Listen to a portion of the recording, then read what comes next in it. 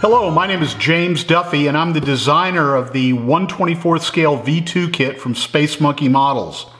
I'd like to welcome you to this series of build videos for the kit, during which we'll progressively assemble, paint, and decal an example of the V-2 kit.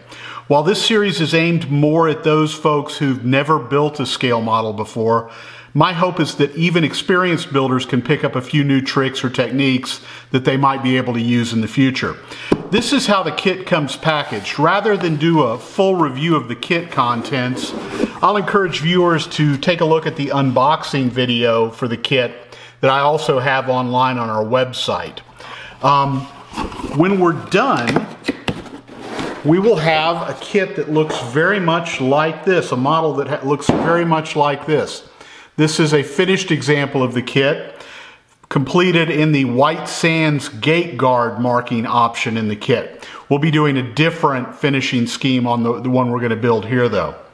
Let's begin by going over some suggested tools and supplies you should have on hand before you begin your model.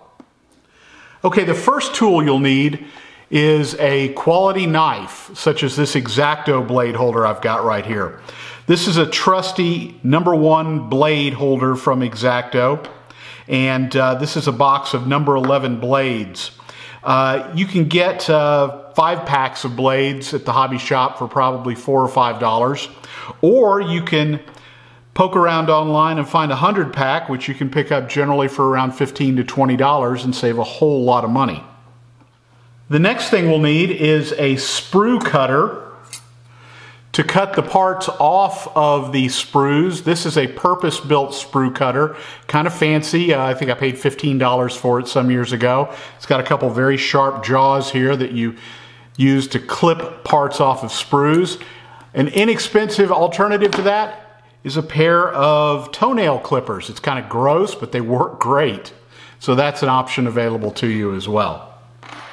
Another thing we'll need to finish this kit is a razor saw. This is a Tamiya razor saw I've had for many years. It's great, it's robust, very sharp, works great.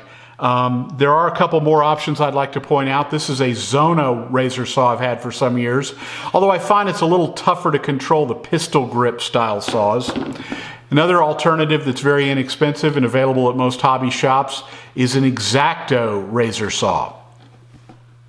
You'll also need an assortment of sanding sticks, such as these here. These are again available at just about any hobby shop. I purchased these at a hobby shop. I've also gotten them from Squadron Hobbies online in the past. They have a variety of grits ranging from very coarse to very fine, and they're used for smoothing parts of the model progressively. Now, another thing I recommend is just have some sandpaper on hand. This is 220 grit sandpaper, and this is a wine cork. What I do here is I wrap the sandpaper around the wine cork, and it's very effective for sanding curved items like the inside of the airframe tube that we'll need to do when we build this kit. You'll also want to have some tweezers on hand. These are some curved tip tweezers that I've had for years that seem to be my standby for smaller parts. These are some straight tip tweezers. I don't seem to use these nearly as much, but it's very much a preference thing. Whatever works for you, great. We'll also need a pencil for marking some of the components on the kit, and there's one step in particular that's going to call for a Sharpie, so have those on hand as well. This is a little extra optional part. This is called a deburring tool. This is something that the guys who helped me tool up and manufacture the kit informed me about. Apparently it's very common in mold shops.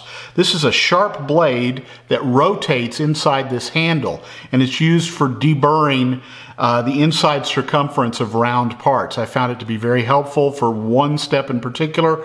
We'll see that when we go through the videos. It's impossible to build a plastic model without adhesives, and these are a couple options that we're going to use during the build. This Tamiya extra thin cement I like for smaller parts.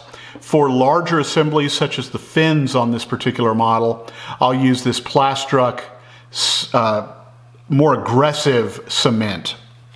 We'll also be using For one step in particular, the attachment of the completed fin assemblies to the airframe, some 5-minute epoxy, so that's helpful to have on hand as well. Now for detailed application of the thin cement, I like to have an old paintbrush on hand. This is an old fine point brush that's very helpful for applying adhesive to small parts on the model. Great to have on hand. We'll also want to have on hand an assortment of clamps, especially for the fin assembly step. These are small clamps, spring-loaded, that I got from Home Depot. I think I paid 37 cents a piece for them. I recommend you go purchase about 15 to 20 of these to have on hand during the build. Okay, we have one final step in this segment before we move on. We're going to snip the small plastic parts from the fin sprues to make sure they don't get lost while we work on other things. I've got a small plastic compartment box here I'm going to use to store these parts away. Now you should have 4 of these sprues in your kit. We're going to begin by snipping away the fins using the purpose-built sprue nipper that I showed earlier. Set that off there.